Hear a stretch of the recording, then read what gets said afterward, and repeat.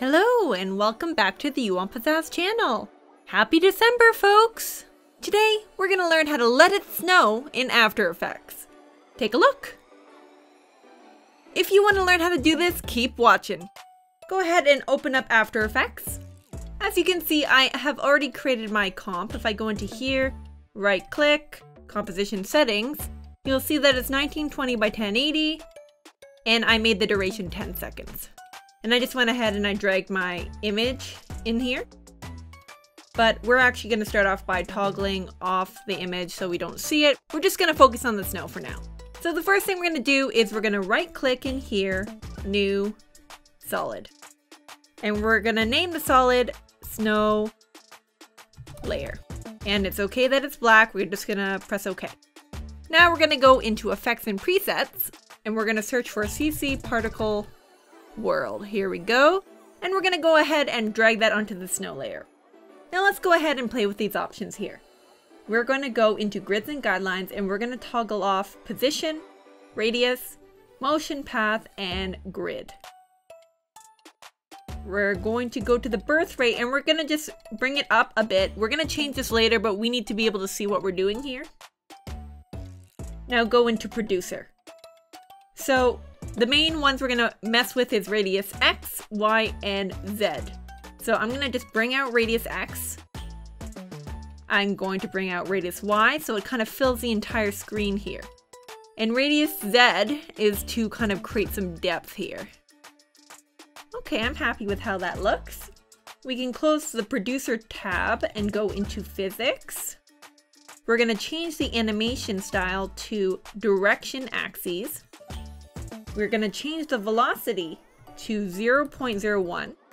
We're going to change the resistance to 2.0. And this is something that you can mess around with later. And we're going to go into gravity vector and we're going to add a nice angle to the gravity X. So if you just move the playhead a few frames, you'll see that it's going straight down. We don't want that. We want it to move at an angle because it's a little more natural for snow. So I'm just going to go ahead and add an angle to the left here. Okay, that's perfect. All right, we can close physics and go into particle. We're going to change the particle type to faded sphere. And we're going to play around with these settings here. We're going to make the burst size smaller here. And we're going to make the depth size a little bigger. Here is good. And size variation. That's really important because we want to have different snowflakes at different sizes. So we're going to just bump that up to, I think 85% is good. And we're going to leave max opacity at 75%. Now let's go to birth color and death color. Because it's going to be snow, we can make them both white.